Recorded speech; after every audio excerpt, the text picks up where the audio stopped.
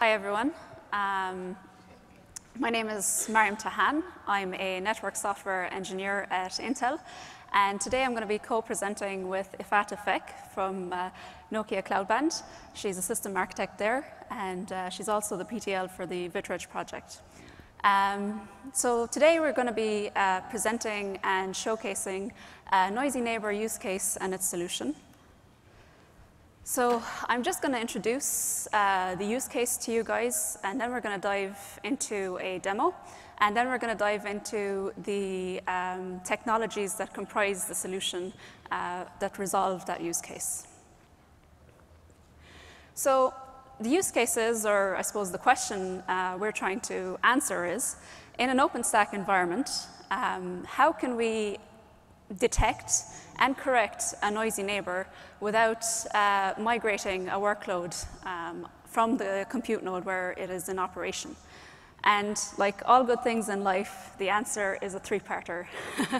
So from a detection perspective, we're going to leverage collectd, which is a system statistics collection daemon, and Intel Resource Director Technology, or RDT.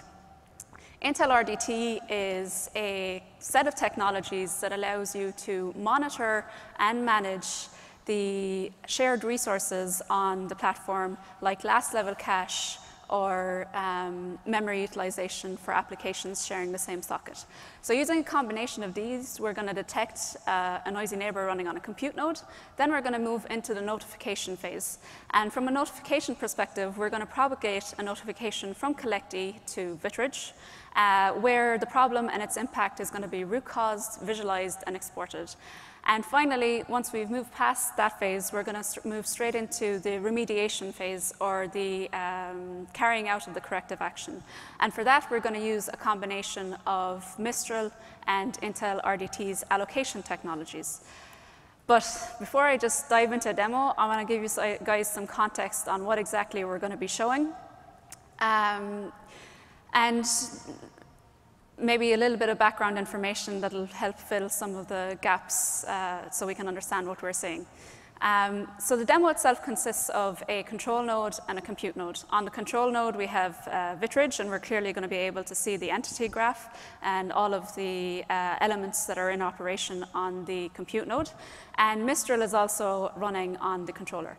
From the compute side, we're going to have three virtual machines. The first one is a video server VM that's going to stream a video to a video client VM. And the third VM on the compute node is going to be a virtual machine where we're going to run a stressful application.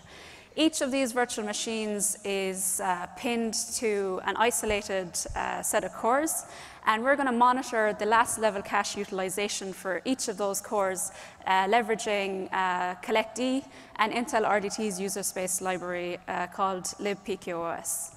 I suppose what's kind of key to point out here is the two applications that we're really interested in are the video server and the video client, and we're going to showcase how the quality of the video will degrade when we run a stressful application, and how it comes back to normal once the corrective action takes place.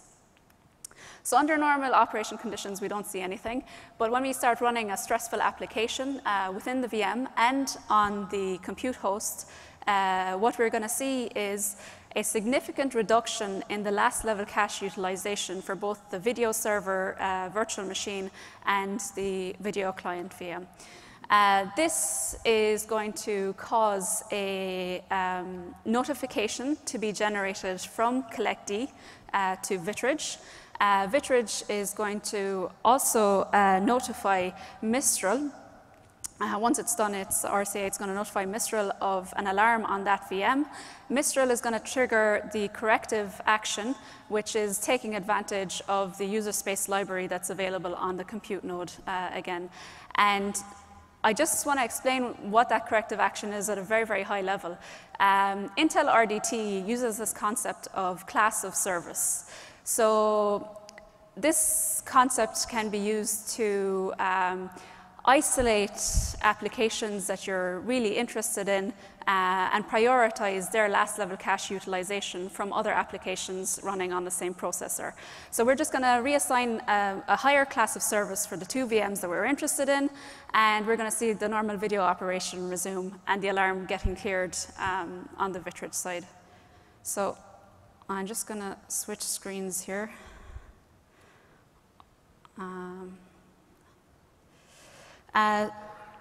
To just give you the lay of the land, we're going to see the host command line here, where we're going to start the collect service.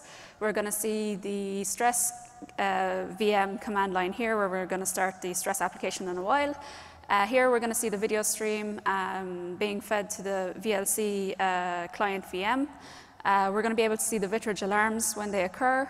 Grafana is going to show us the last level cache utilization for the various components of this demo. And we're going to also see the Vitrage entity graph that's going to show us each of the VMs, the cores they're associated with, and any alarms that get triggered or generated as a result of noisy neighbors.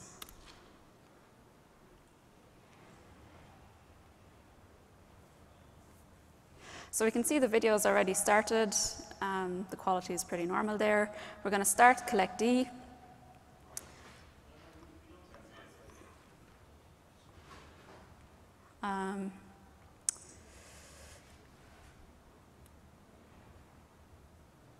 There's also a link to this video where you can access it at YouTube.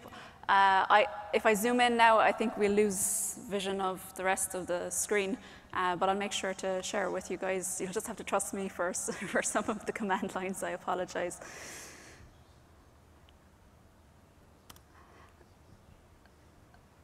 So on the host here, we're just literally starting the collect D service. What we're going to see is Grafana starts to display the, oh no, sorry, you don't see the demo at all. Apologies.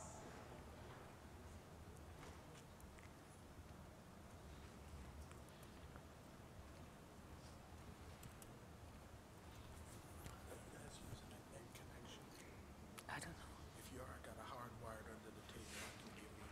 Okay, maybe it might help. I don't know. Hardwired connection, net connection. A net connection? Are you on the network? No. Okay. Just one moment. Oh, sorry, folks. There we go.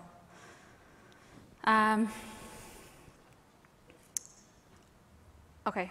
I suppose that's one hiccup we can now get over and restart the demo. Apologies. So on the top left-hand side here, we're going to see the host command line. Moving clockwise, we're going to see the stress guest command line. We're going to see the video stream being fed to the VLC client VM. The Vitrage alarm screen is going to be displayed down here. On Grafana, we're going to be able to see the last level cache utilization, as I mentioned. And on the Vitrage entity graph view, we're going to be able to see each of the virtual machines. So we can see like the Ubuntu Stress VM, the Ubuntu VLC client VM, and the Ubuntu VLC server, and the cores they're attached to.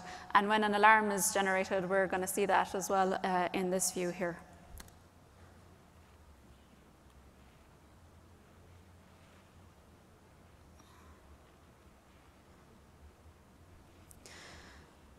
So the video starts, and we're going to start the collect D service. And we should see in Grafana in a moment some of the metrics coming in. And actually, if I just pause it here for a second, what we're going to see is on the bare metal host, there is a class of service of 0 assigned to all of the cores. So 0 means there's no class of service. So applications are fed on a first come, first served basis.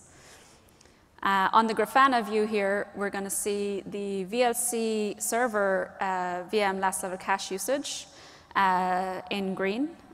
The StressNG VM usage, last level cache usage. And again, there's nothing there at the moment, so you can't really see any metrics. It's on the 0 line.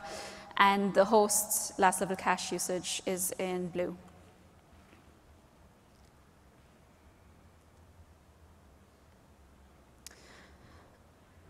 So we can see from the Grafana side, the last level cache usage is mainly being used by, or the last level cache is mainly being used by the VLC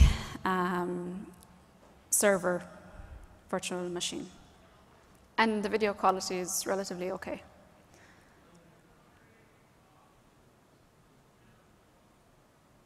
So now we're going to start stress on the bare metal host and stress on the VM.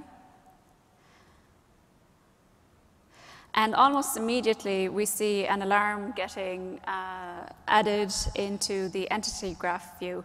And actually, if I let it run for a second more, just because the refresh rate is a little bit different on the two alarm views, what we notice is Collectd actually sends only one alarm to Vitrage, and that's to do with the core usage. What's really important to note is that actually Vitrage raises a second alarm to, it deduces that there's a noisy neighbor situation that's affecting the VM that's attached to those cores. So Collectd only sends one alarm, Vitrage generates the second alarm. Now, the video quality, now you need to remember with video streams, there's some frames that are buffered for a period of time. So what we're going to see is degrade and disappear while the stress application is running. And when Vitrage notifies Mistral to carry out the corrective action, everything should resume to normal. But again, it takes a couple of seconds to buffer up enough videos for the video stream. On the Grafana view, what's interesting to note is we can see that the last level cache usage has dropped significantly. And the host, the bare metal host last level cache usage has spiked up significantly. And we can even start to see some of the stress VM cache utilization also increasing. So once the buffered frames are gone, the video starts getting a little bit choppy and disappears. Now, Vitrage triggered the Mistral workflow immediately. The alarm is cleared when the usage now goes back to a normal level for both the VMs. So we see a small bit of a delay there. And now we're going to see the video come back into normal operation, even though stress is still running on the host and stress is still running on the guest VM. So it's coming, and we're back. And stress is still running. On the Grafana side, the last level cache usage for the VLC server has gone back up. The host is now limited to how much cache it can use, so that usage has gone down. And if we just stop the stress application running on the host and check the class of service for the VMs, we're going to see that for the video server, which was tied to cores 37 to 40, the class of service is set to 1, so that's a higher class of service than what is configured for the stress NG VM, which is a class of service of 3. And I'm going to show you in a moment just the class of service for the client VM, and that's set to a class of service of 2. So we've pretty much isolated the two applications that we were interested in. We've prioritized their last level cache utilization without having to migrate any workloads off the compute node. So apologies.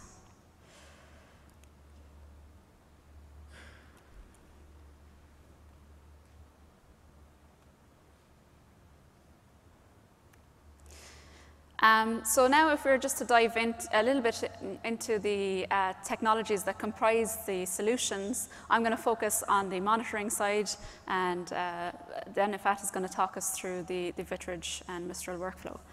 So collectd is a system statistics daemon that is more than 10 years old. It has quite a modular architecture. It's easily extensible via plugins.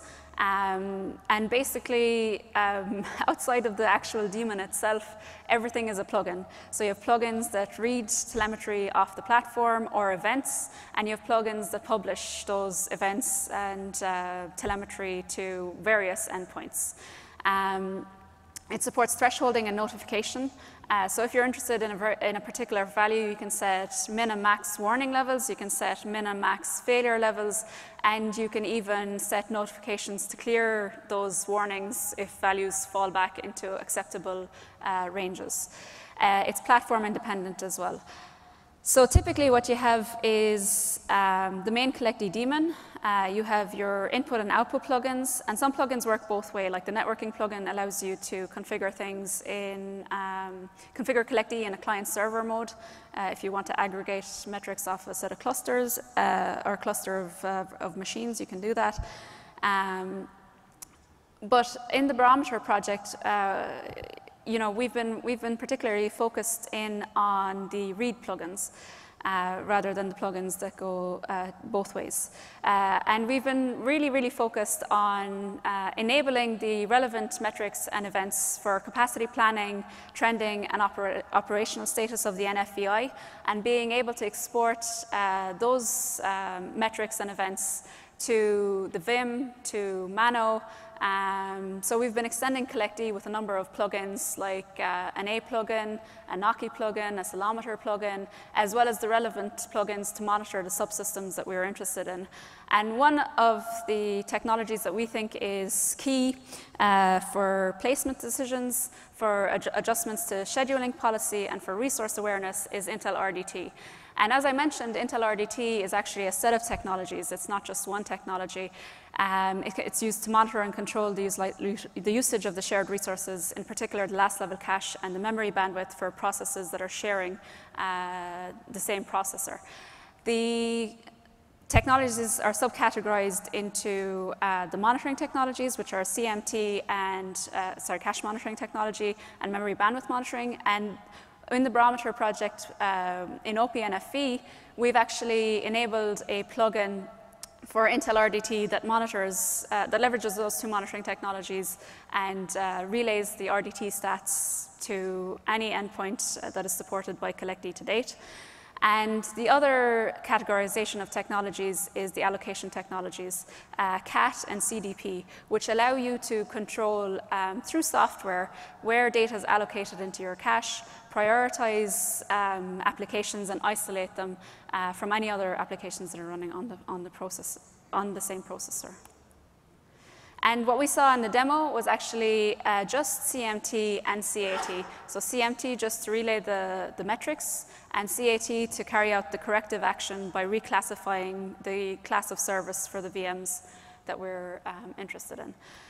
From an actual operation perspective within the demo, we simply had the collectd daemon running at a particular interval. It issues a read from the collectd RDT plugin. The collectd RDT plugin retrieves the metrics and publishes or dispatches the values that it collects back to the collectd daemon. Those values are then generally published to write plugins, but in this case, we've configured a threshold for the two VMs that we were interested in monitoring. And because the threshold was hit in the case where we activated the noisy neighbor, a notification gets generated and sent to the collectd Vitrage plugin, which then propagates the notification further to Vitrage. I just want to point out that the collectd Vitrage plugin was developed by the Vitrage team and actually lives in their GitHub. The collectd RDT plugin was developed by the Barometer team and actually lives in the collectd GitHub. And lastly, the Intel RDT user space library is available through GitHub as well, and all the links will be available in the presentation afterwards. So now I'm going to hand you over to Ifat to talk us through the Vitrage section. Hi. So Vitrage is an official OpenStack service for root cause analysis. It is used to organize, analyze, and expand the OpenStack events and alarms. A cloud operator that has some fault in the cloud may see a very large list of alarms, and it will be hard for him to understand what is the root cause of the alarms. And this is where Vitrage can help.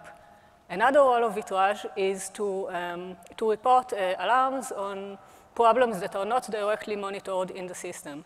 For example, in case of a physical NIC failure, Vitrage can identify the VMs that are affected by this failure and report that they are currently unreachable.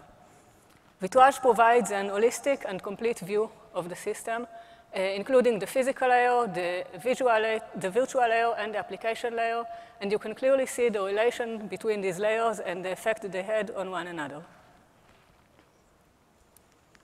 I'll talk a bit about the Vitrage architecture. Vitrage collects information from different data sources. Some of them are OpenStack components like Nova, Cinder, Neutron, Heat, and also AODH, which is telemetry alarming service. Others are external monitors, Zabbix, Nagios, and CollectD. And all this information is collected and inserted into a topology graph, the entity graph. In the graph, you can see all the resources and the alarms that Vitrage collected in the system and the relationship between them. When the graph is modified, Vitrage evaluator checks if there are actions to be taken. An action could be to raise a new alarm, to mark causal relationship between existing alarms, or to modify a state of an object. The logic and the rules of when to execute these actions are defined in a template, which I will describe soon. When Vitrage performs an alarm, like performs an action like raising an alarm or modifying the state of an object, it notifies external systems like Nova or SNMP alarms. In addition, Vitrage has an API, a command line interface, CLI, and the user interface that is part of the Vitrage, the Horizon dashboard. Mariam showed you this slide of the overall flow of the demo, and I will now drill down to the Vitrage part. So Vitrage received an alarm from CollectD about the problem on the core. It added the alarm to the entity graph and checked if there was a matching template. The template that was found said, if there is an alarm on a core and there is an instance that is pinned to this core, you need to raise an alarm on this instance as well, saying that it suffers from performance degradation because of its noisy neighbors. Vitrage raised an alarm on the instance and marked the causal relationship between the two alarms. Next, Vitrage notified Mistral, an OpenStack workflow engine, about the problem on the instance, and Mistral executed a workflow with corrective actions. Vitrage template is where you define these rules. A template has three sections. The first two are the entities and the relationships, where these are the building blocks, and the scenario is where you actually define the rule. Each scenario has a condition and an action, or several actions.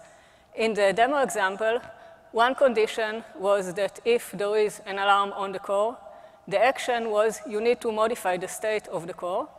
Another condition said that if there is an alarm on the core and there is an instance pinned to this core, you need to raise an alarm on the instance and modify the state of the instance. This is how Vitrage helps identify that there is a problem on the instance, while CollectD reported a problem on the core. As a next phase, we are currently working on machine learning algorithm where you can automate the process of generating these templates. So we can examine historical alarms and generate more templates and more causal relationships. If you want to learn more or see live demos, you are welcome to Nokia booth. Thank you. Back to you, Mariam.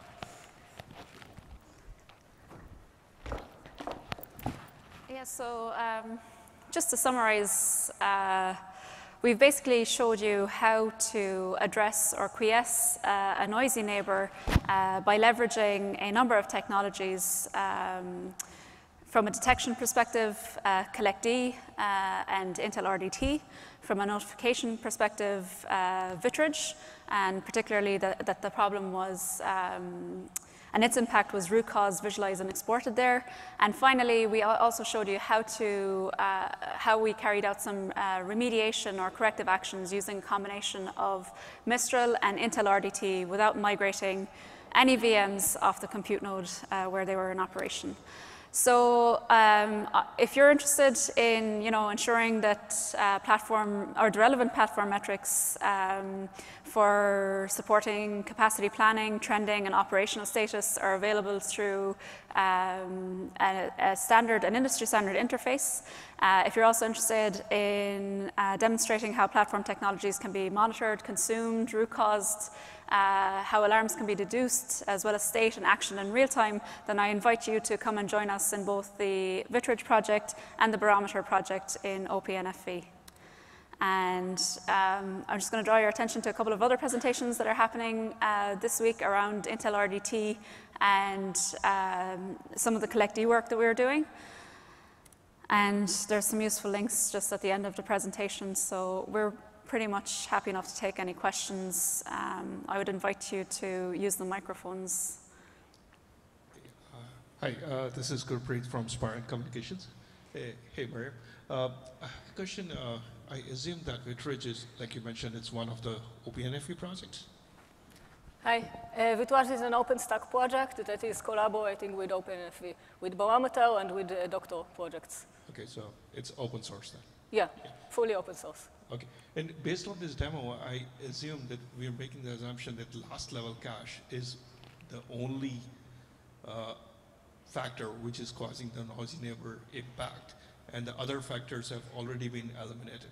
Yes, I mean, just for the purpose of the demo, we wanted to showcase a particular use case and how you could do local corrective action for the noisy neighbor use case where the last level cache is the only issue. Yeah. Okay. All right. Thank you.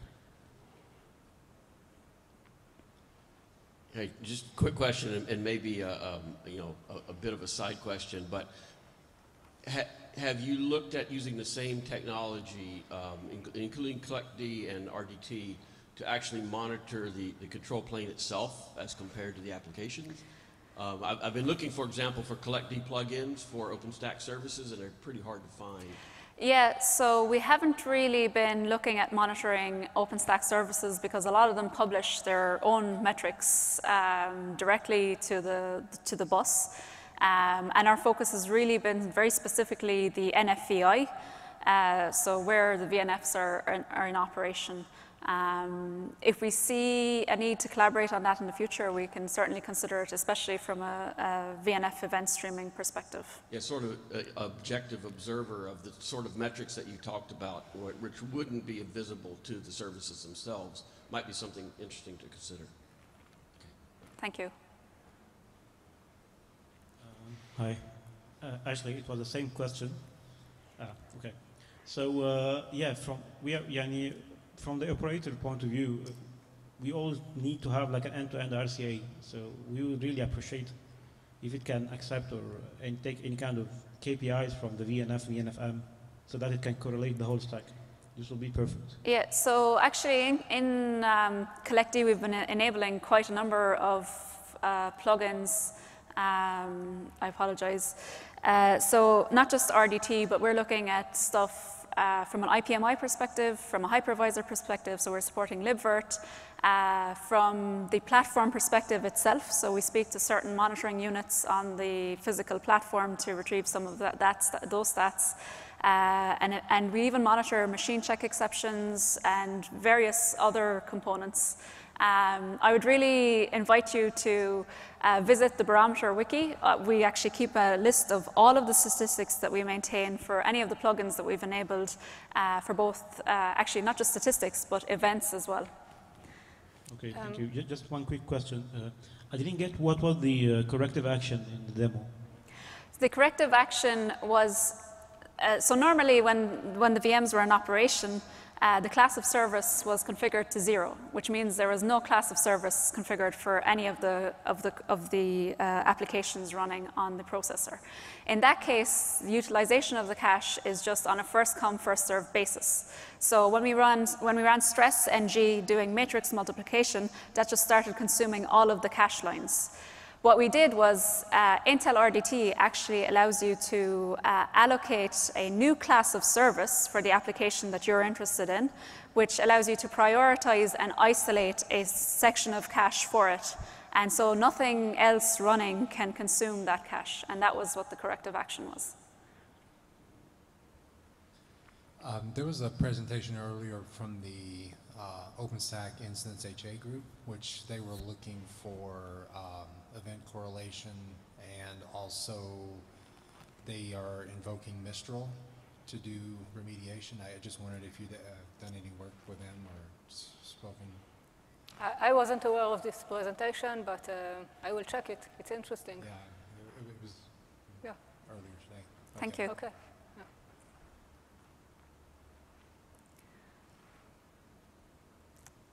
Okay, thank you very much, folks. Thank you. Really appreciate your time.